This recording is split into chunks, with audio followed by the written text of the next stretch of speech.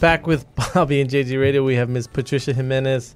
She is here to talk about the Raul Jimenez Thanksgiving dinner that was your father started? Yes. How long ago? My father started this in 1979, so we're celebrating our 38th anniversary this year.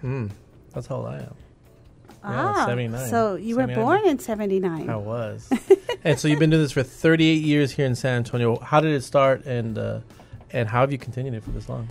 Well, my father wanted to do something special in gratitude for his blessings. And, he was a businessman, and so he thought, well, what can I do to really serve the community? And he had a very fond admiration for senior citizens. And he knew they were often alone and didn't have a place to go. And so he said, I want to do a Thanksgiving dinner for them. What more appropriate time than Thanksgiving to be grateful for your blessings and at the same time give back? So he started the first one, and he actually, I was only a little girl, but he actually had about 100 to 200 senior citizens attend. And so from there... The first one. The very, very first one. And, at first people were like, nobody's going to come. Everyone's with their families. Free food? And what he said is, you watch, there are people in need. There are people who are alone, especially seniors, and no one should be alone on Thanksgiving. And fast forwarding to now, 2017, we're getting ready to prepare 25,000 meals to serve not just seniors, but... So from 100 to 25,000. Yes, and 4,000 volunteers are needed to make this all happen. And so who are these? Just people from San Antonio that just give their time to make Yes, this Bobby, happen? people give their time. I do it. Absolutely. As you all well know, San Antonio is a very giving community. Yeah. And so, within 24 hours, we actually filled up all of our slots. I think we're just a reflection of Tim Duncan, actually, when it's all said and done. No, I'm just kidding. I'm just kidding. That's a running joke that we have here at the station, that Tim Duncan represents San Antonio. No, but let's talk about some of these numbers that we're talking about in the green room. So 9,400 pounds of turkey. Yes. We're talking about 6,250 pounds of stuffing. Yes, it's a lot. Where does all this food come from? Well, we have H-E-B. We have it's various. all three. It's all three. Speaking of H-E-B, have you seen those H-E-B commercials with Tim Duncan? No, those are good. Okay. They are good. They're very creative. But actually, we have a lot of support from the community. We have Judson ISD.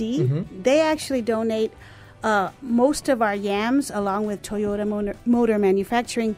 And then we have area school kids from Northside ISD that give us all of our cranberry sauce. So all the kids bring 1 or 2 cans. And for those people that think, oh, I can't, my little donation won't make a difference, it does. It adds up. Ask the volunteers that have to open up all those cans. We one by one, they open up all the cans, and it's really, truly a community event. And, of course, we couldn't do it without the support of our big sponsors, such as Walmart, who is our presenting sponsor. So I'm very grateful for them. Without them, this would not be possible. Yeah. For sure. And let's talk about this, so how people can get involved. So how do you become a volunteer? Well, the good news is that we have plenty of volunteers.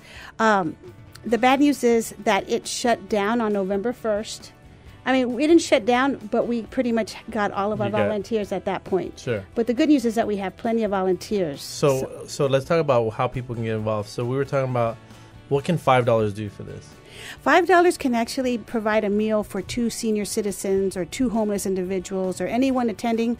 $5 can feed 2 people on Thanksgiving Day, and not just provide them with a wonderful, delicious Thanksgiving meal, but also the fellowship. We like to say that the Raul Jimenez Thanksgiving dinner is a feast of the heart, because you're not just there to feed your belly, you're there to feed your soul. So we filled up the spots for people to volunteer. Yes. But they can still give money. Where can they give money? They can go to rauljimenezdinner.com. It's our website. And they just need to click on the Donate tab, and it'll take them straight through the process. So, again, that's easy. $5. Everyone's got an extra $5 for sure. So, rauljimenezdinner.com, and then donate 5, 10, 15, 50. 1,000. Yes. 1,000. With the hurricane efforts, we have found that a lot of people have been giving to so many different causes, and we've seen a little bit of a slowdown in our donations. So we definitely ask that if you can give up in November, that Starbucks coffee for one day and, donate. We would greatly appreciate it.